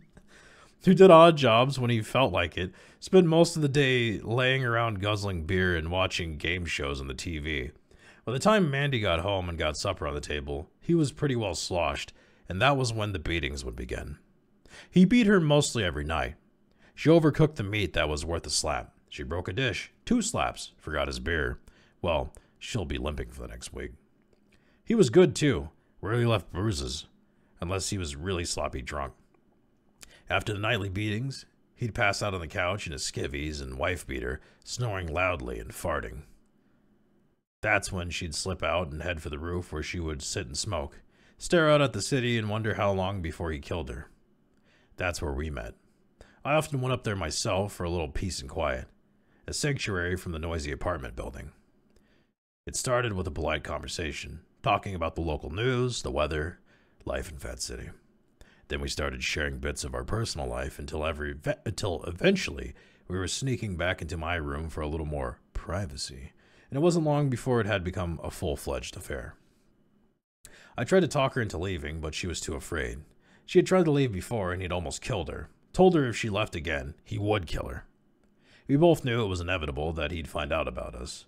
The building was just too small and the neighbors just couldn't keep from running their mouths. Mandy's visits were getting noticed and soon the information made its way back to her husband. I knew the jig was up when she came in from work and I heard him begin screaming immediately. He called her a whore, accused of running like a dog with that goddamn subhuman Mick upstairs.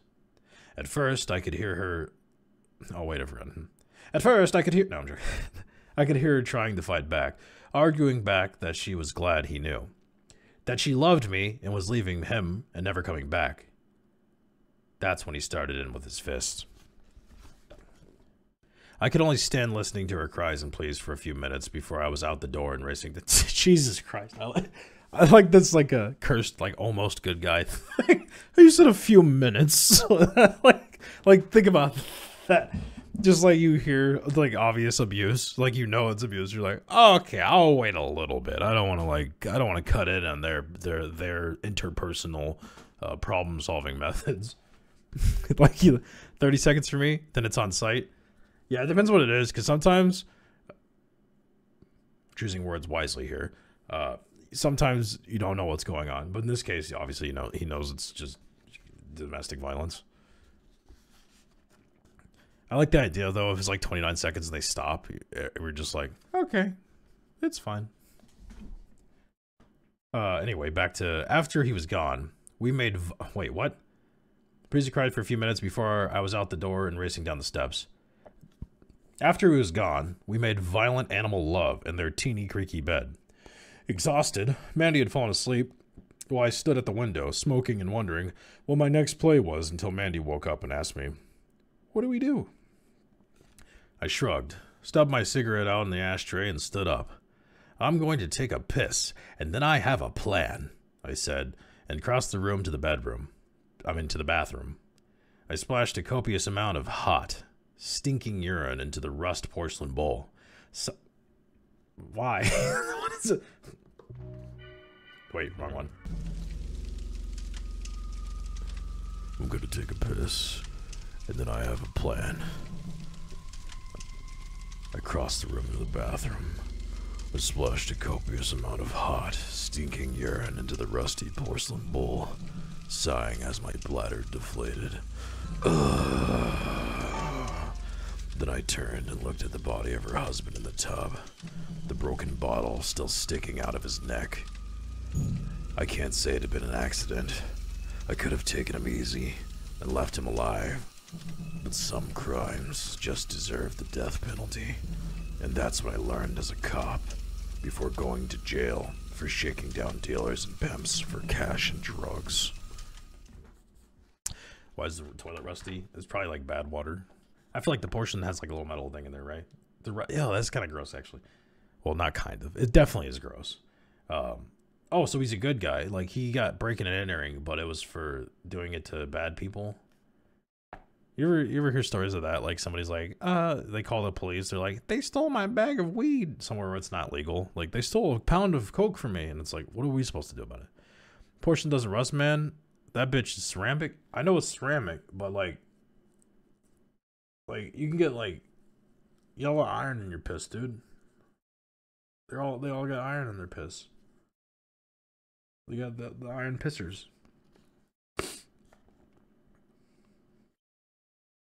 I told her I had a plan, and if everything worked out, then soon there'd be no traces at all of Mr. Wife-beating drunkard here. I heard a knock at the door and a terrified Mandy asking, "Who's there?" "Who the fuck you expecting?" came the garbled reply. "Oh, who the fuck are you expecting?" came the garbled reply. I walked back into the room, slipped on my pants, and yelled out, "Be there in a sec, got my dick hanging out."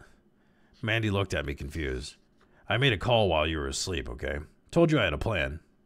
I went to the door and unlatched the chain to let an old buddy of mine in. He was a monster of a man, with dark olive skin and curly hair. His name was Pete Galleria, and he was connected to some of the top gangsters in town.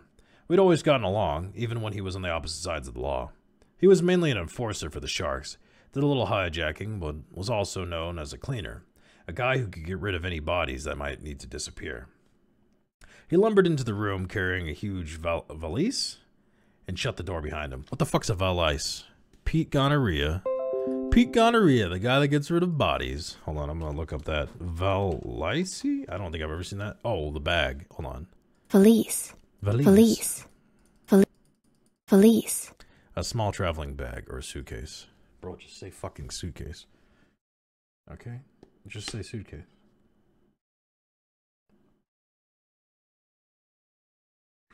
Shut the door behind him. Hey, Frankie boy, where's the stiff? He asked, his eyes darting about the room, till landing appreciatively on Mandy. In here, I said, and led him to the bathroom. He studied the corpse in the tub for a few seconds, opened the bag and pulled out a roll of heavy-duty trash bags and a huge serrated saw. How about making us some coffee? He said. How about making us some coffee? He said, and the cutting began. Feliz Navidad. Oh, that was the end. He's making pieces. Let's take a moment to not read. Let me put a... Bam. Oh. Yo, side note. I wanted you to hear this because you didn't hear it because Discord cut it out.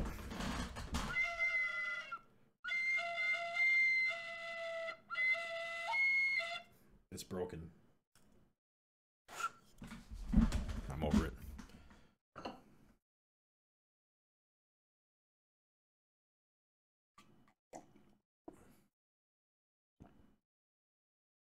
This is made in Thailand, dude.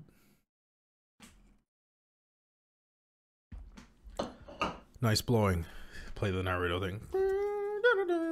Was that battle? I can't remember the name of this battle cry or whatever the hell.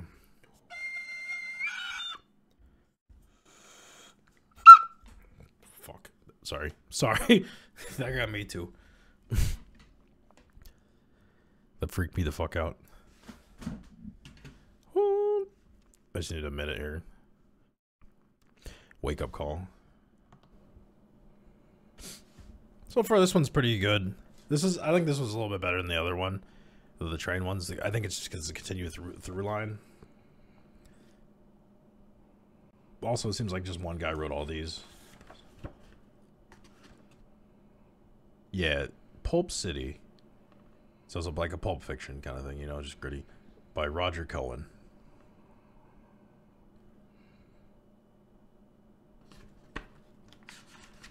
So he's done a pretty good job tying everything together so far. So wake up call. Oh. Did you guys play comp or did you play not comp? The opposite of comp. Quick play.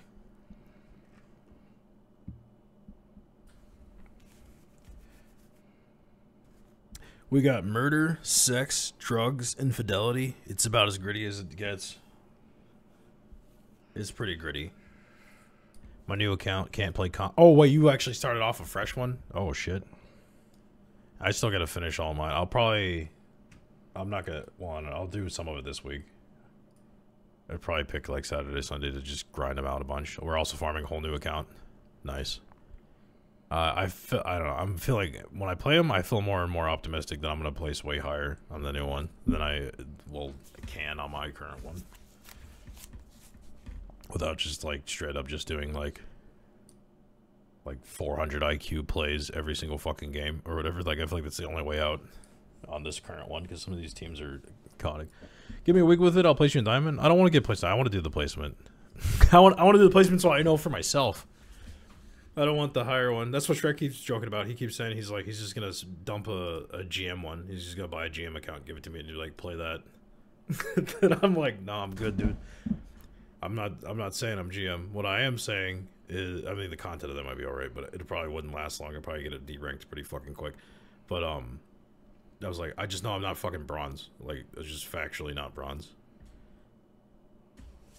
Oh, and it's like way worse. I don't know. Or no, I do know. It's just way worse to play around with that for extended periods of time. Especially with the weird attitudes. I think it's the combination of the bad communication and the bad attitude. They'll like type way more than anything else.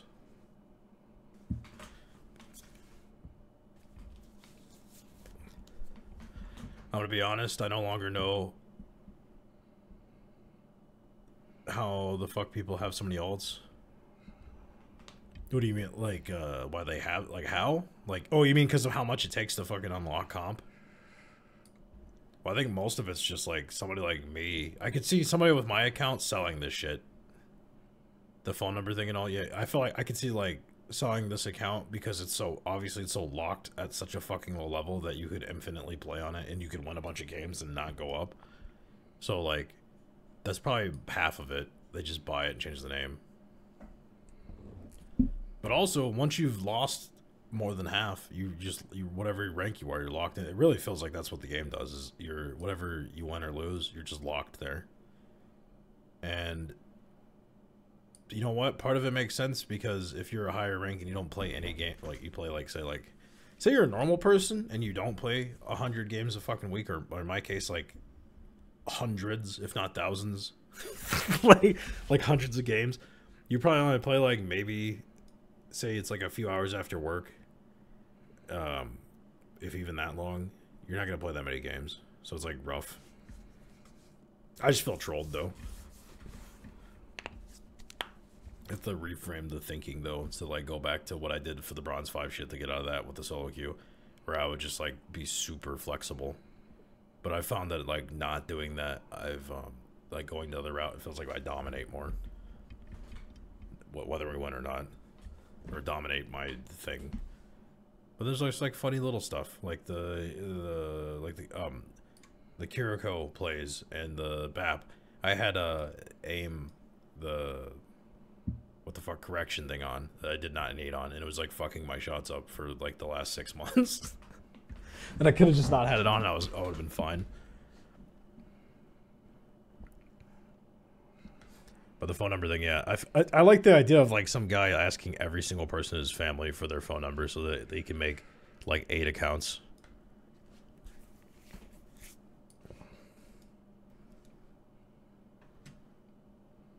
It's a power move. We had a friend that did that exactly. That's wild. That's like unhinged.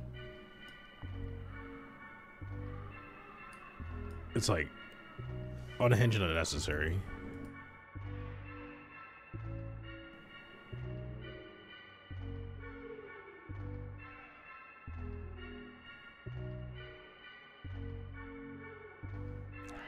She had like 5 accounts. Why? That's too many. Like if you're good, I feel like 1 or 2 is like good. I mean, technically, I still got my mom's number and her watch number I could use for 2 more alts. Damn. Like I get making the second one so that you can play whatever your friend's rank is, but I get that's frustrating too because like I wonder how many of them are like throwing. Like you're in a game where you would win and they're like throwing on purpose so they can have this alt, and I'm just like, bro, there's a lot of people play with their friends. I think they already had that though. You can just play with your friends. I made a joke that women should just make a Tinder account to get people's number to make accounts with them. Well, you have to trust that they don't already have one. Make a catfish profile for this. Yeah, but you have to get the verification code, which probably would work because a lot of dudes would probably be like, well, I mean, I don't play Overwatch, so I can give her the verification code.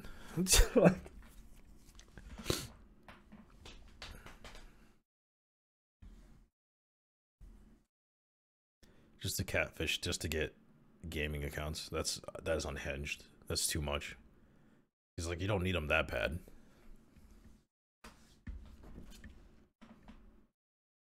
Wait. Oh. Wait, is this a background actually make any noise? I don't, hold on.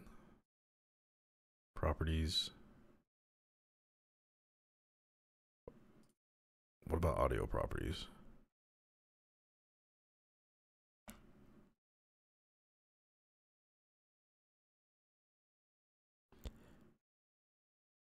All right, sir. I'm at the end of my rope. Oh, you're going to bed? Where the hell is... Has it just been doing that the entire time? That's funny as shit. I didn't realize... I forgot to mute that. That's funny as shit. Oh, hey, random guy. I'm wanting to try gaming, but my spam blocker isn't letting me get a code. Can I send it to you? That feels like a scam, doesn't it? like an actual scam. I'm beyond tired, so have a nice rest of the stream. We shall see each other at some other point. Rock and roll. Yo, I hope you have a good night. Thank you for fucking hanging out, bro. Thank you. I can't believe the other thing was just clicking the entire time, bro. Sleep tight. I shall continue the reading. I don't know. I've also heard of people using dating apps for just getting food, like dinner, which is like economically understandable, but I think that's like fucked up. like the London Kings. The London Kings blew into town and let it be known they had plans to control all of Fat City's rackets. Of course, nobody took them seriously. They figured the Kings were just talking shit, a bit of braggadocio. Braggadocio to bolster their reps. Hell, they weren't even a real gang, or from London for that matter. They were just three brothers from Liverpool named King, who had crossed the pond after making a name for themselves running guns for the IRA. Georgie was the eldest, and what she felt automatically elected him leader, but he was a bit too dull-witted to be the boss and was usually relegated to muscle. Tommy was the second oldest and the true leader. Smart and charismatic, he was the obvious choice to be the gang's public face. In private, he had a horrible temper and was the one who made the call on most of their murders. Back in Liverpool, he had once shot a 13-year-old girl in the face after he'd saw him removing his mask after a botched robbery. Harry was the youngest and worshipped his older siblings. Movie star handsome and a snappy dresser, a lot of unfortunate souls had written him as a harmless pretty boy. In truth, Prince Harry, as he was affectionately known by his brothers, was as much a homicidal psychopath as the other two. Neff said he can get one last Lucio line. Payload's moving. Lucio's grooving. They started small, just nickel and dime stuff, strong-armed robbery, a little dealing, some loan sharking, and of course, selling guns. They decided to set up shop in the Royal Arms at a small social club in the Heights that was owned by an Irishman named Billy Madigan, a former IRA soldier and a true believer in the cause. Unfortunately, the Royal Arms was also home base for Michael Ware's crew of Irish gangsters who ran most of the Heights' criminal enterprises. The king settled the matter diplomatically enough by filling Michael Ware's body with enough lead to qualify him as a heavy metal. Madigan was quick to sell out the Kings and head back to Belfast.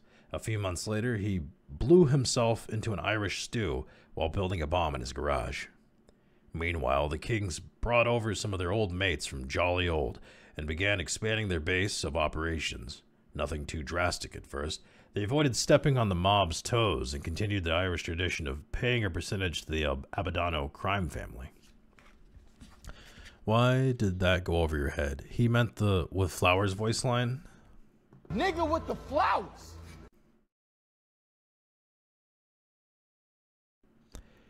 But he's lost now. He doesn't get it. Good night, sir. Nigga with the flowers. Oh. In return, the Abbadanos and other families left the Kings alone, offering them protection, sending them the occasional odd job. A hit here, a kidnapping there, another hit there. This was the way things stood for the next decade. But the Kings had not lost their ambition to be the biggest gang in town. And while they played nice with the mob, they also spent years building up relationships with politicians and the police and the unions. Abbadanos didn't suspect a thing until Gino Abbadano, the brother of Boss Carmine, wound up accidentally shot in the back of the head. The rumor was Gino had paid a visit to Tommy to collect the mob's share of the King's prostitution business. An argument ensued when Gino accused Tommy of holding out on him. The argument ended when Georgie walked up behind Gino and pumped 6 bullets into his brain pan. The Kings decided the time had come to announce their status with authority.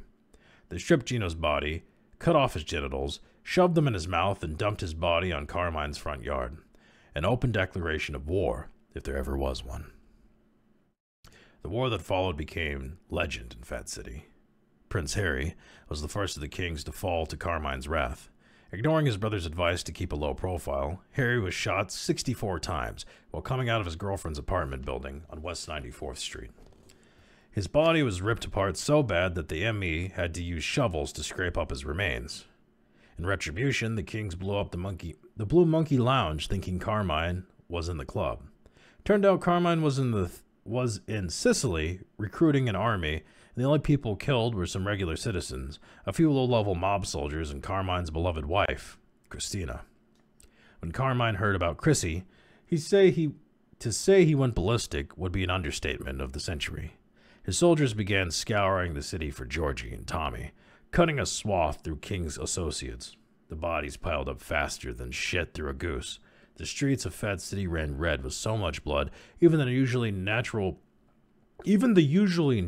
police began to plead with Carmine to ease up. But Carmine couldn't be controlled.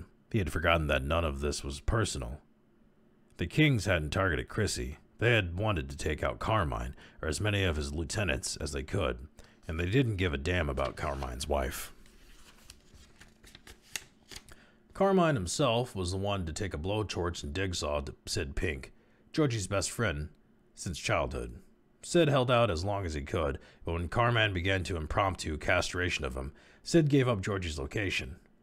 But when Carmine's men got to Georgie's hideout, they were too late. Georgie had been on his way to visit Sid when he saw Carmine's boys forcing Sid into the back of their van. Old George wasted no time in collecting Tommy out of their hideout in the fashionable Omaha district and moving to a slightly more secretive but seedier downtown. Sig's brutal murder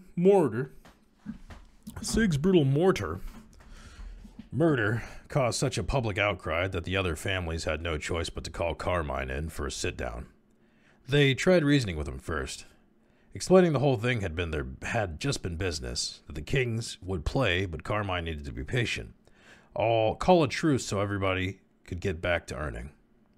When that failed, they resorted to threats, and when Carmine promised to go to war with all the families unless the Kings were handed over to him personally.